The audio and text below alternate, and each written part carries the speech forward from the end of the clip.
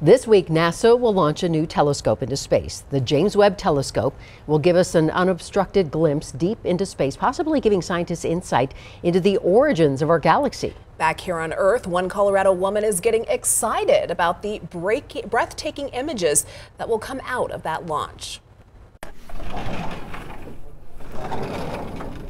On a cold, dark, cloudless night in the foothills of Colorado Springs. Let's make sure everything's tight. Conditions are just right. There we go.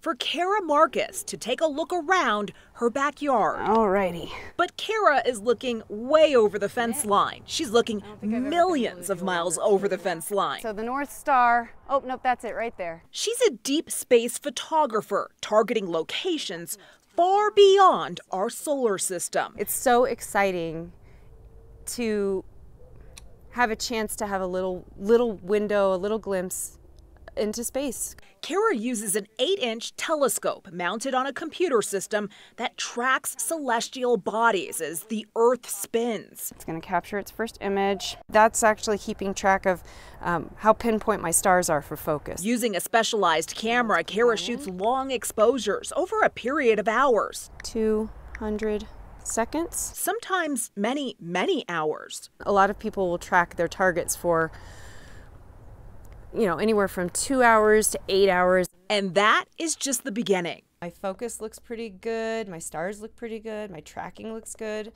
so everything's going smoothly so far. And then I pick the output folder and I run it. The editing can take nearly as long as the exposing. Hit OK, let it process. The results are out of this world. You're like, oh, look at that. She has quickly become a standout in the mostly male-dominated field of astrophotography. I can play with the boys just as well, if not better. The men in this field are like, whoa, that's a great shot. Whoa, that was a woman that took that shot. I like being that person. Kara encourages other women to shoot for the stars. I think it's a good example for young women.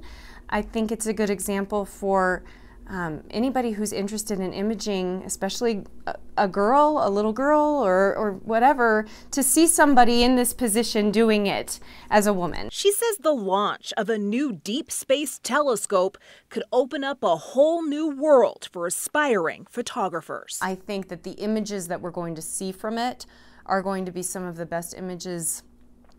I think they're going to be the best images we've ever seen of our universe. Till then, she will keep her feet on the ground and her eye to the sky.